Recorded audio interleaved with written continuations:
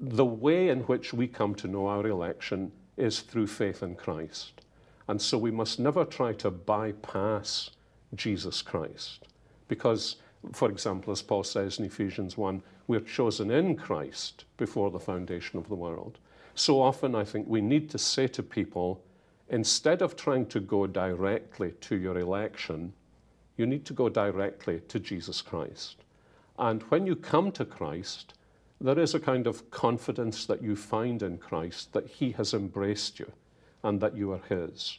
And then I think another thing that's obviously true is that if you have really been born again, then new family characteristics begin to display themselves in your life. And also the Spirit, as Paul says in Romans 8, begins to work in our lives and witness with our spirits.